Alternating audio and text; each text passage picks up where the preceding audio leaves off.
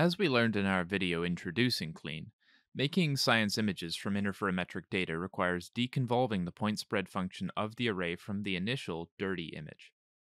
The clean algorithm iteratively builds a model of the true sky brightness distribution by assigning clean components to the brightest emission, subtracting each component convolved by the point spread function from the image, and repeating that process.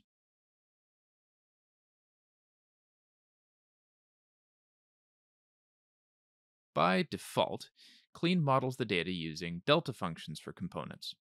This approach works well for fields that are populated by compact sources. However, for fields that contain sources with extended structure, delta functions are not the best way to model the emission, and the algorithm can take a very long time to converge.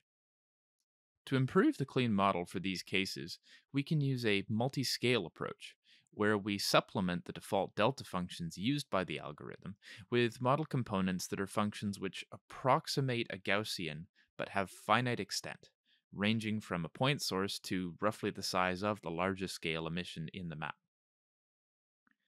In the multiscale approach, the clean minor cycle iterations use a matched filtering technique to measure the location, the amplitude, and scale of the dominant flux component in each iteration, while considering all scales together, and then chooses model components in order of decreasing integrated flux.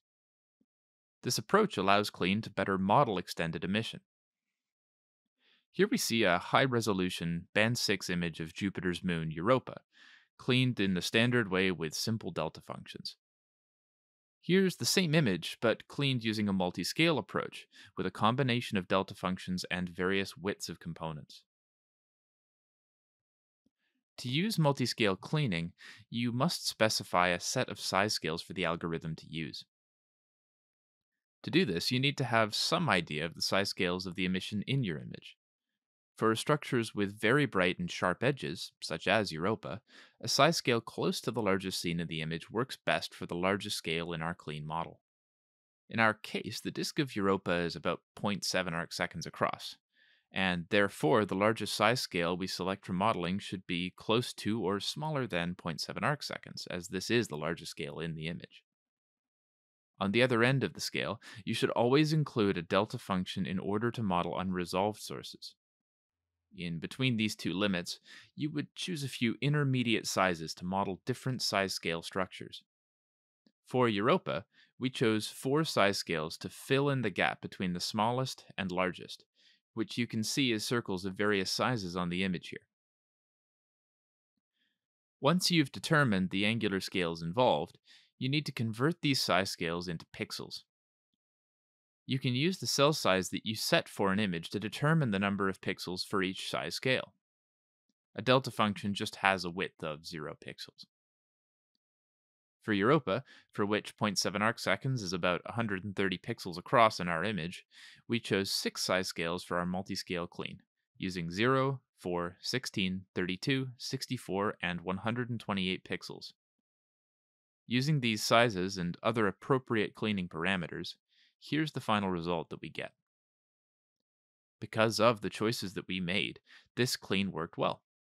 The image cleaned with multiscale has a much smoother and more physical distribution while recovering more flux, and only needed a fraction of the number of components as the regular clean.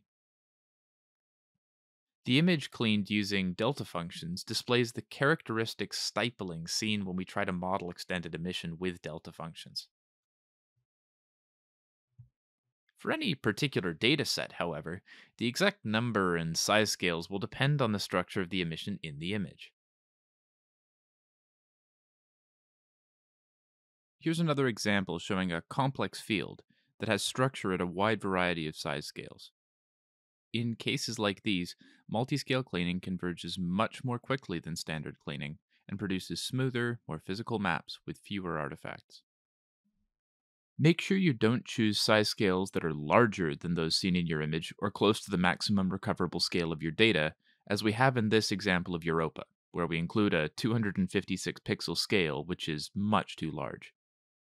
This could cause you to include side lobes and artifacts in the model.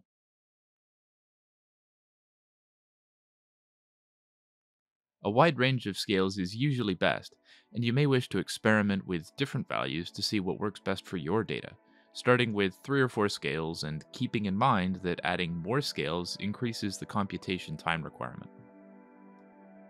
In addition, including a relatively broad mask will also help you with multiscale deconvolution.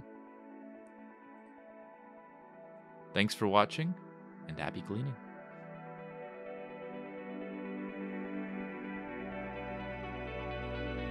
We've also got videos about many other topics, some of which we referred to in this video. A couple of them are linked on screen now.